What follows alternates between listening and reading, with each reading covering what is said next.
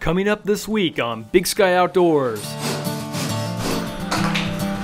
We started out as primarily a whitewater kayak shop, kind of trying to bring that surf shop vibe to whitewater kayaking, and we evolved into a full-on surf shop in the mountains. Pretty awesome.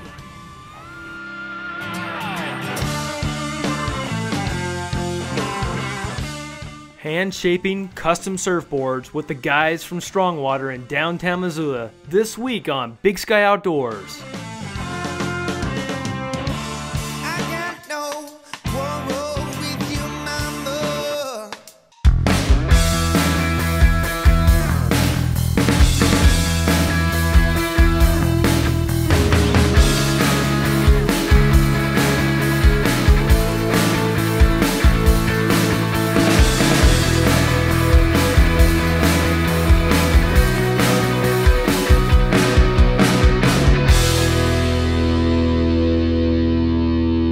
Big Sky Outdoors, powered by Town Pump, fueling your next outdoor adventure, is also brought to you by Counter Assault, your ultimate protection in the wild.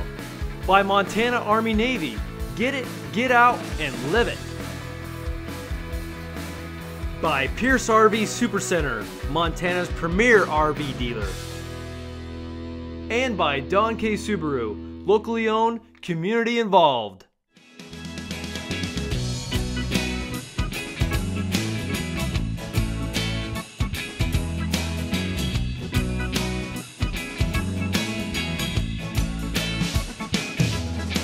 My name is Luke Reeker, and I was born here in Missoula, Montana. Pretty much lived here most of my life, every summer of my life. Been playing in these rivers, the Bitterroot, the Clark Fork, the Blackfoot, my whole life. Snorkeling, spearfishing, catching crawdads, everything. Got into whitewater kayaking right after high school, right when I was about 20, and became absolutely addicted to that, and just pretty much from there on, it's just kind of history. I grew up in North Idaho, and the sport of whitewater kayaking is what brought me to Montana to start with. It's been about 15 years ago now. Just the rivers, the location in Missoula is just like a great place if you're into whitewater, kayaking, rafting, whatever it is. Missoula's just an awesome town for that. I was going to the university and pretty much kayaking every day. I used to teach whitewater kayaking at the university for 4 years. At that particular time, kayaking was surfing in the mountains to me. I kind of viewed as surfboards were for the ocean, kayaks were surfing in the river, and snowboards were surfing on the mountain.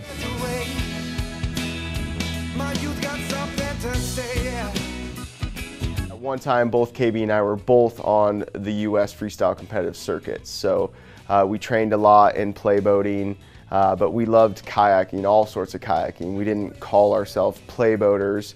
That's what we did most of the time, and for us that was surfing. That was what we thought surfing for the mountains was. You know, we thought that was our angle to, you know, we all had a surfer inside of us, and we thought kayaking was the way to be a surfer in Montana.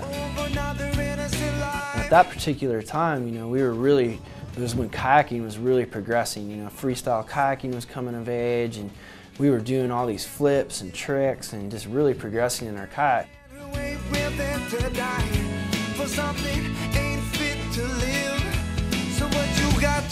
We were the very first people to bring stand-up paddleboards to Montana. And KB and I took them out to Frenchtown Pond our very first day, the second we got them. At the time, it was early spring, and there was a wave in at the Blackfoot. That's really easy for beginners. And we're like, well, let's take these things to the Blackfoot. Let's go.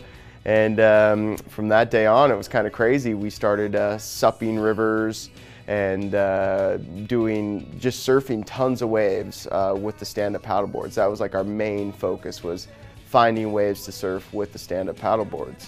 The stand-up paddleboard, it was cool because it was a little bit simpler than kayaking. One of the things that was cool about it is you were free. You weren't strapped inside a boat. You were up standing on a board, which was something I really just love board sports. And then it was less gear. It was a little bit simpler than kayaking. You know, kayaking is so gear intensive. The stand-up paddleboarding is still gear intensive, but a little bit less than kayaking.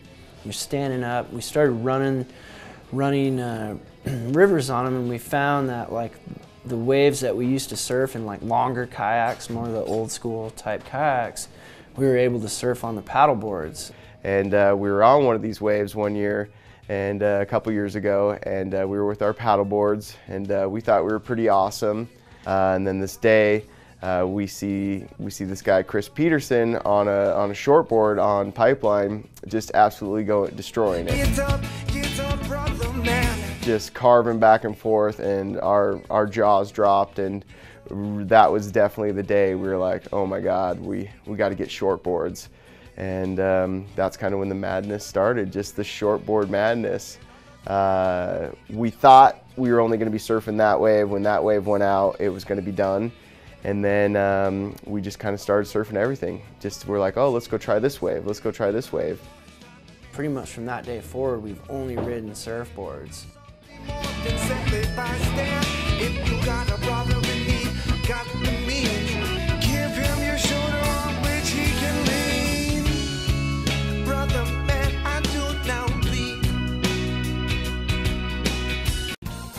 The warm weather in Montana has arrived, and your local town pump has everything your family needs, along with great savings. This month's specials include Doritos or dips are just $3.29 each, General Mills cereal 2 for $5, and David seeds just 99 cents. With over 90 convenient locations across Montana, we are sure to have everything you need and more.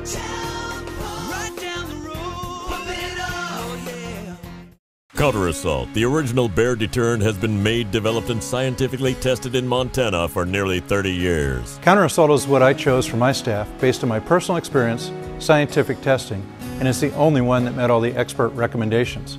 Spray time and spray distance are important in a bear attack, and Counter Assault has both.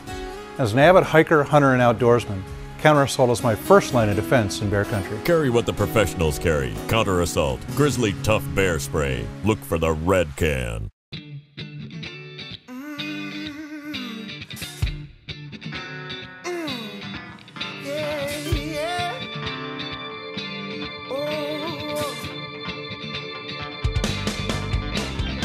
We started in the spring of 2012. That's when like the light bulb went off, like, oh my God, we're surfers, we're shortboarders.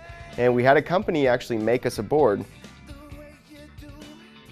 You know, we were riding tons of different boards, and all surfboards obviously were made by companies that were ocean-based. And the waves, the way they're created, the way they break are different, so you need different, you know, could be size, could be all kinds of factors that vary into what type of board you're going to ride in the ocean. And what we found is we were riding all these different ocean boards in the river, and you know, some of them work better than others, but nothing was like made for the waves that we were surfing. We were going to work with a couple different companies, and we were going to have this Strongwater board.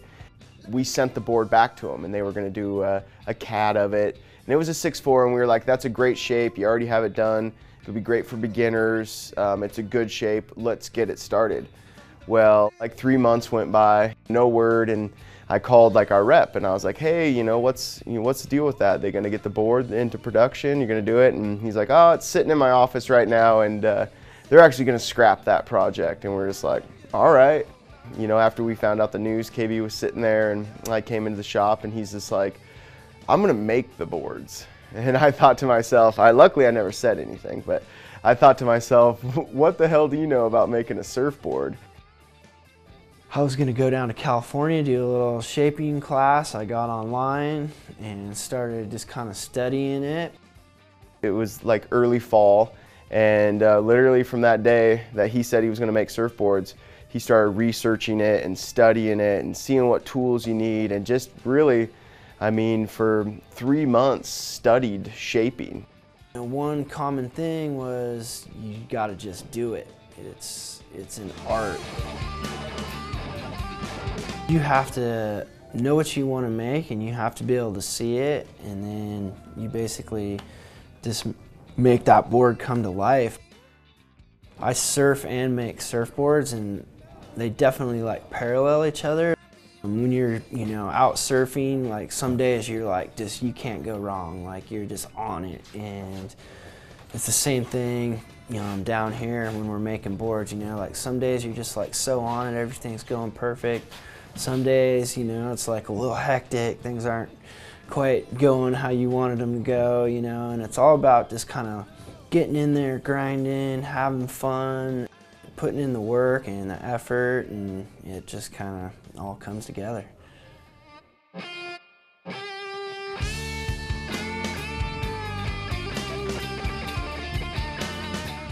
You know, if you see it, you can do it, you know, and that's the thing. He obviously had like a little surfer, ancient Hawaiian in him, because the first 4 boards he did, we called them scrappers because they were made out of scrap foam.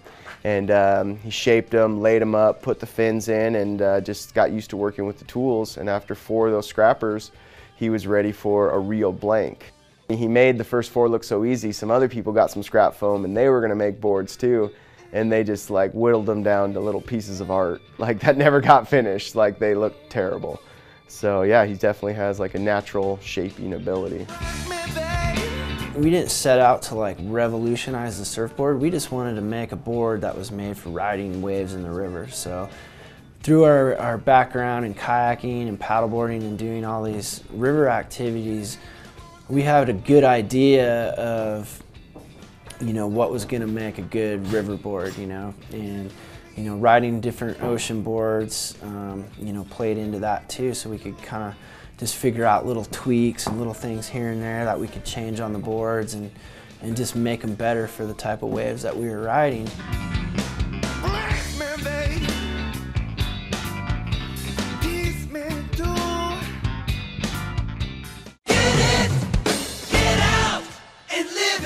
Army-Navy is your hunting headquarters. It's the best place around when you're serious about saving money on the things you need to go hunting. Knife sharpeners, wool gloves, backpacking meals, optics, socks, boots, insoles, stoves. Why, it's a virtual hunter's checklist. All name brands and all at fantastic savings. On Highway 2 in Evergreen and Highway 93 in Whitefish. MontanaArmyNavy.com. Get out and live it.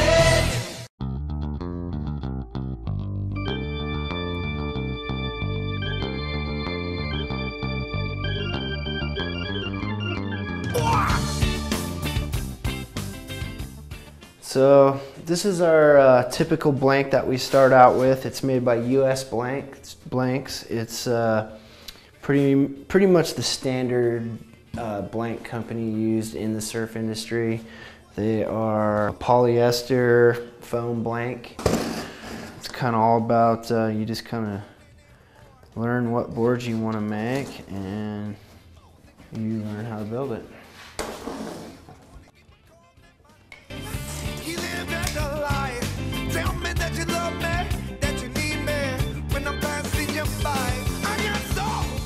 Mark out how wide you want your board to be. Make sure everything's nice and square.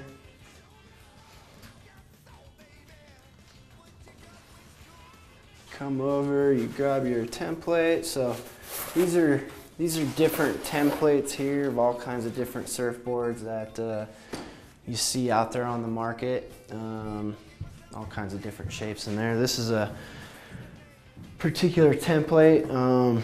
This is just like a shape I designed myself, and it's called our flex board, which is kind of our most popular shape for the river.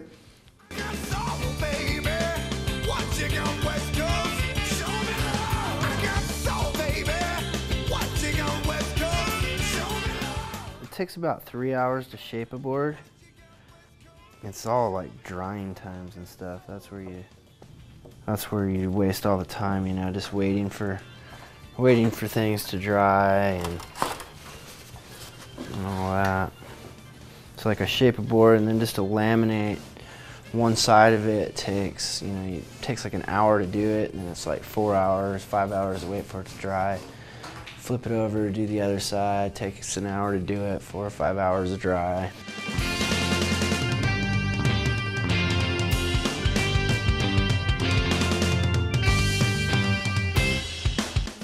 So right now you can kind of see like what the lights are doing, you know. It's obviously bright on both sides, and leaving a thick, dark shadow right down this rail right here. So at this point of the cutout, I'm just trying to get like a nice 90-degree flat edge all the way across the board.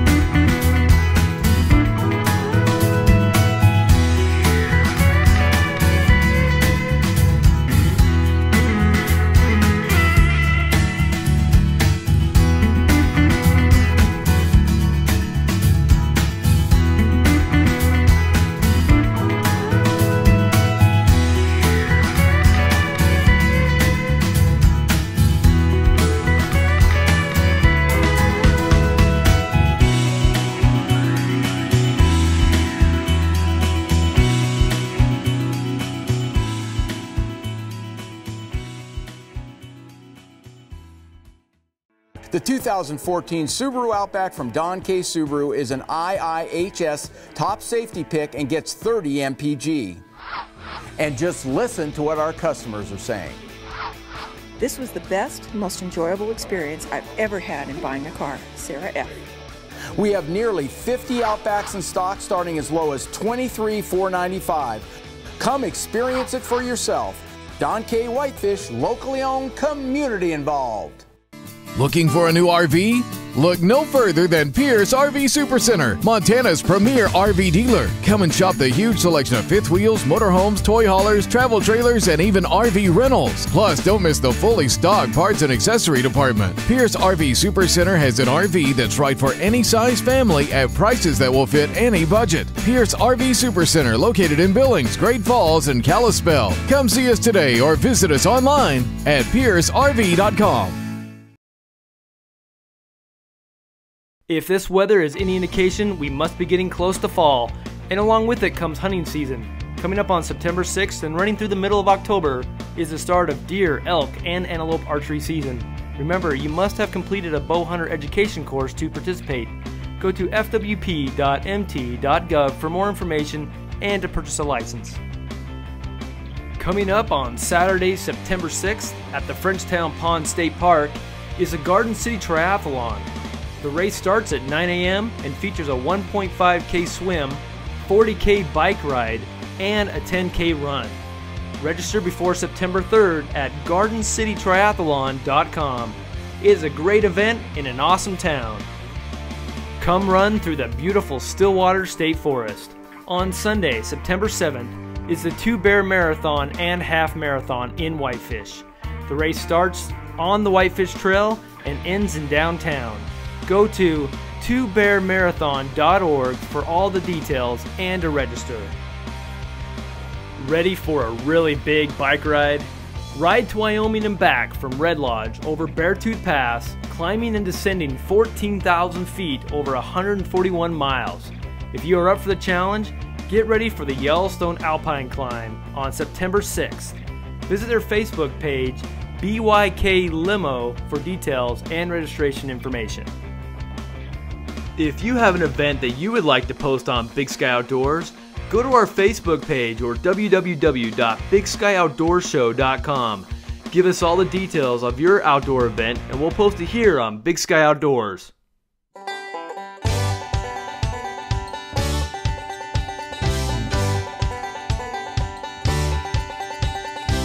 We're pioneering a brand new frontier.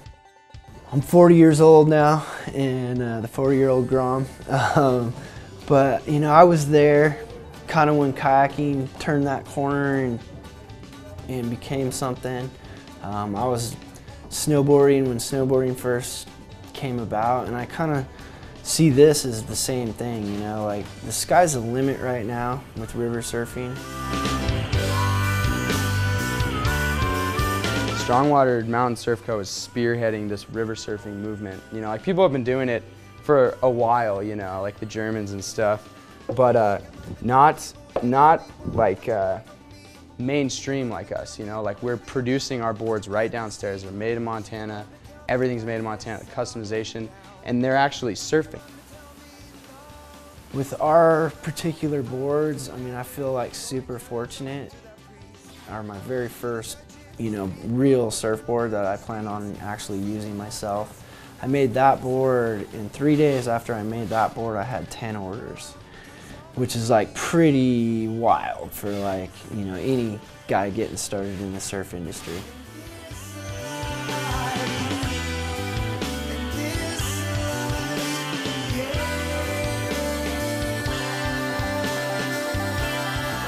Our first photo was sent in by Patrick Jones from his trip to Glacier Park last summer. The weather started out a bit discouraging with heavy rain the night before, only to be greeted by a thick fog the next morning. If Patrick's spirits were dampened, they were surely lifted as he drove to the top of Logan Pass, broke out of the fog, and beheld this magnificent view. There really is a silver lining in all those storm clouds. Summertime fishing on the Missouri River can get a little crowded sometimes. But last February, Dave Smith got a golden day with the river to himself. He not only battled this beautiful brown, but a snowstorm nearly drove him off the river into the refuge of his truck. Dave stuck it out, and as the snow eased, a crazy midge hatch took off and he got into several nice fish. This next photo features a half-buried yurt at night. Pete Sedera had spent the day with friends earning their turns in the Swan Range with lots of fresh powder. Hiking to the top of Morale Lookout rewarded them with some sweet views of the Mission and Swan Mountains. Later that night, after a gourmet meal in the yurt, Pete went out to look at the stars and snapped this gem of a photo. It was a great way to cap off an already killer ski season. Last July, Brad Patterson and a couple of friends climbed Mount Sayi in Glacier National Park. It took them several hours to climb to the top of the 10,000-foot peak. The temperature was cool at that altitude, but not any cooler than this view from the top. They were able to snap this photo of the northeast side of Mount Gould and see all the way down to Cracker Lake, some 4,000 feet below. But the winning photo was sent to us by Rachel Moore. It was taken by her husband while they were hiking the Blodgett Canyon Overlook. Rachel inspired us when she told us that she hiked this steep trail while 28 weeks pregnant. Thanks, Rachel, for motivating us with this story and amazing photo of the Blodgett Canyon Overlook. And congratulations, you are this week's winner of the Photo of the Week contest. Remember to submit your pictures along with a brief explanation of your latest outdoor adventures on our Facebook page, Big Sky Outdoors, or on our website, BigSkyOutdoorsShow.com. The winner this week wins the Optimus Crux Light Solo Cook System from our friends at Montana Army Navy and Kalispell and Whitefish. Get it, get out, and live it.